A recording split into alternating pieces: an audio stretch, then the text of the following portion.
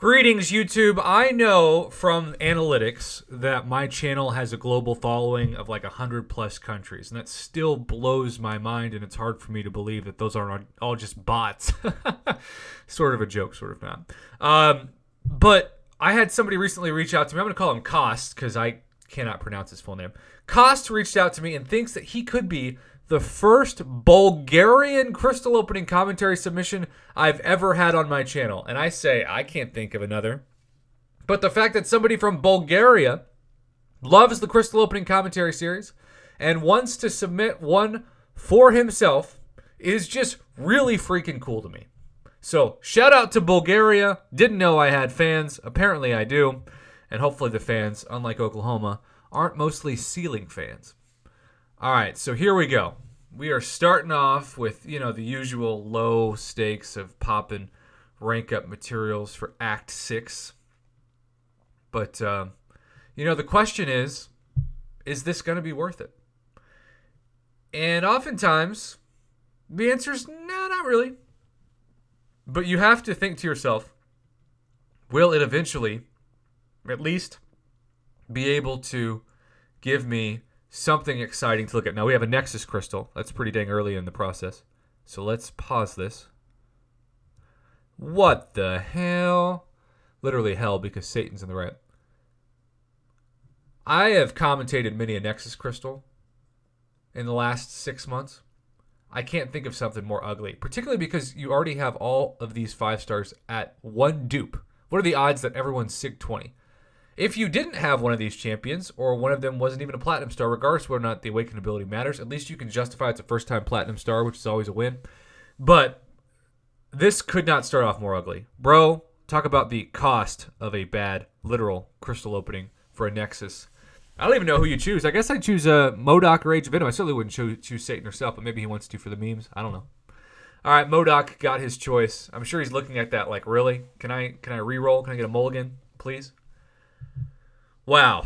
All of that worked for Act 6, and that's the Nexus that they give you. Just pitiful. And when he scrolls all the way down, he's got 4 calves. Give him a 5-star out of these, Just give him a 5-star. Hey, Bulgaria still does the PEP method, my friend. PEP, look at you with that global reach, allowing your method to be literally global. All right, so maybe he'll fast tap these. Generally, calves are things that I don't want to say I skip through, but I kind of just want to see the highlights of, because in terms of the stakes of the crystals, you're mostly going to get 3 stars. These are regular calves, not even featured calves. And even on featured calves, you're normally going to get 3 stars. And 4-star Moon Knight is certainly better than a 3-star, but still a 4-star. Okay, let's keep going. Let's just see. Oh my God. Okay, we're pausing right there. Sorry. That's what happens when you just assume when you haven't watched something that you know it's coming, right? Let's play it from right here and see if I saw that correctly. I've never had that happen. Rolling over a 3-star Dormammu to get my man that I'm hunting, the dad bod. The dad bod and the awesome beard. All right, Kost. I literally cost myself some excitement by assuming you're going to get all 3 stars from these. It normally is what happens, and so I kind of feel guilty having the summoner spend 2 minutes of their time watching crystals land on 3 stars. Maybe I shouldn't. Maybe I should just let it go and know that the true 6% that watch every second aren't going to mind 2 minutes of watching calves. I mean, they're still calves. But, y'all, this was a reminder, a humbling reminder that you can indeed, while trying to save the viewer time, end up missing that super exciting 5-star moment. This is why I fast forward, because normally it's just a bunch of 3 stars. It's a bunch of 3-star Miles Morales. So we got 4-star Sorcerer Supreme for the first time, but we saw that big pull. Red Guardian, way better than anybody who happened to be in that 5-star Nexus. That's for dang sure.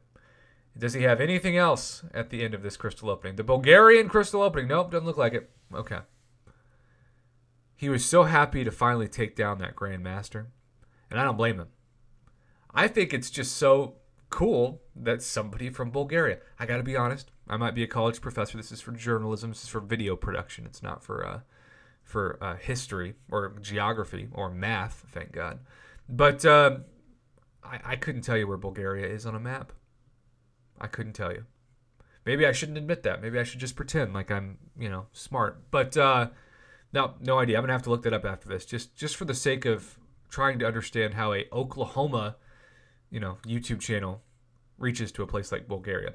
All right, no featured champ in terms of the new featured roster, but Sim Supreme is a great quote-unquote miss. He is 665, so 665 would be different than 685. No, not really, but still a great champion to land on.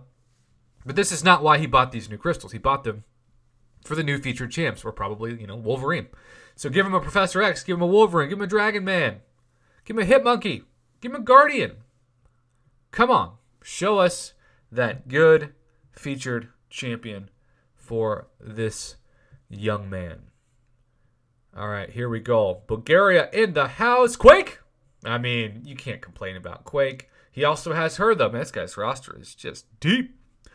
And that's a first-time Platinum Star of Quake. You don't need her to be awakened, but I will never turn that down for offense unless I'm talking about somebody like OG Spidey, who that random evade actually messes up with my parry. Don't do it. Nope. No 6-star feature. Don't get off this screen. You don't want this. You want the basic. Stop it. Move it. Realize you're about to make a big mistake. There we go.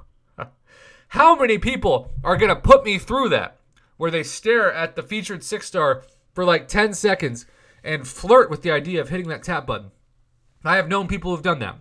And if you don't open the crystal, Kabam sometimes, keyword sometimes, not a guarantee, but sometimes will give you back your shards and realize you made a mistake. But once you do that, there's a chance. You just got to open that featured 6, and it's going to be most likely trash.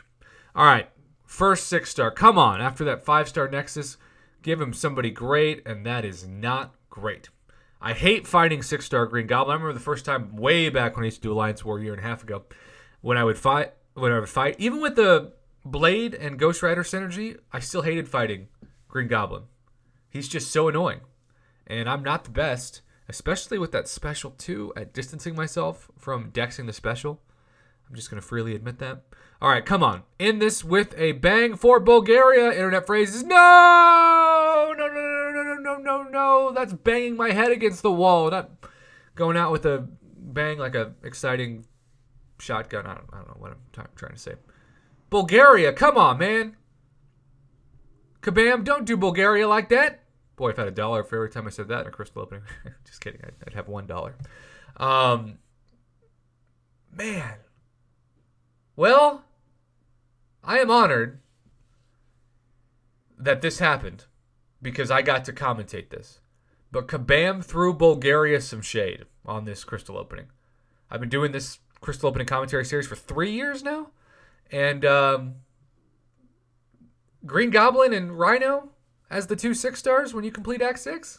I mean, come on. You got better luck. The best luck you got was those regular calves and I guess the 5-star featured crystals. All right, YouTube. Well, thanks again to Kost for the submission. Kabam threw some shade at Bulgaria. That's going to be the title of this video because we've never had a Bulgarian crystal opening commentary before, and now we do. So, life goals.